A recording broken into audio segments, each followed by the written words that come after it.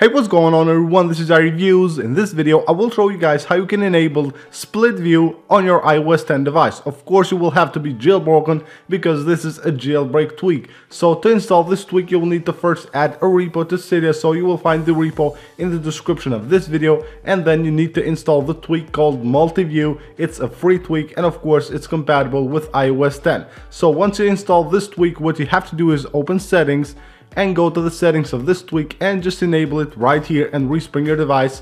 That's all you have to do, and then you can use the split view on your iOS 10 device on your iPhone. It's pretty awesome. So if I open the calculator right here, you can see I can swipe like this and it will take me to my other apps. So here I will have a list of all my apps and I can go ahead and open any of them right here. So if I open the notes here, you can see I can work anything here on notes. Click done and then just swipe it like this and it goes away, and you can also use it on landscape mode. So this is pretty cool.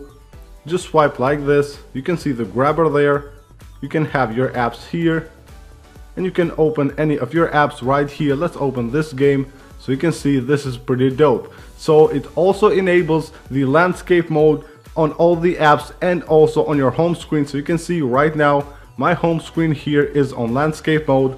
This is pretty cool. So all comes within this tweak, so you will get the split view and also the landscape mode, which is pretty cool. So go ahead and install this tweak. As I said, the tweak is free and the repo to install it will be right down below in the description of this video. So that's pretty much it for this video, guys. Don't forget to subscribe for more videos. The iOS 10 jailbreak is very close to being released on the final version, so a lot of tweaks are coming. So I will be uploading a lot of videos on all the tweaks compatible with iOS 10 up to iOS 10.2. So if you haven't already, please go ahead and subscribe and not miss any of those videos. So I see you on the next one. Don't forget to subscribe and also follow me on my social media. You will find the links in the description of this video.